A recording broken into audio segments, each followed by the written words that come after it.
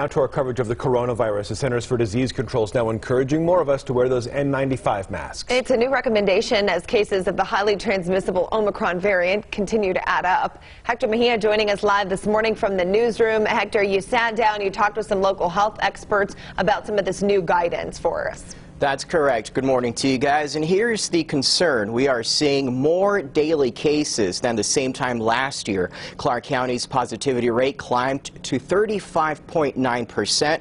Compare that to 21.5% last year. The Southern Nevada Health District says holiday gatherings and travel likely led to the surge.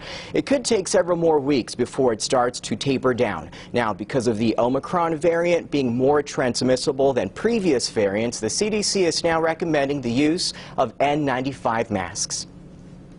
The problem with the N95s and the KN95 masks is that they may be hard for people to get, and even if people have access to them, they may not be very comfortable.